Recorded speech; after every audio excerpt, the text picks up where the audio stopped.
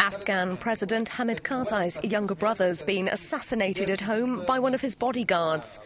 Ahmad Wali Karzai was one of the most powerful and controversial men in Afghanistan, and his death will leave a dangerous power vacuum in the Kandahar region. Allegedly on the payroll of the CIA, Ahmed Wali was also accused of corruption and ties to the opium trade, accusations he denied. I hope these miseries with which every Afghan family has suffered come to an end, and we enjoy peace and stability in our country.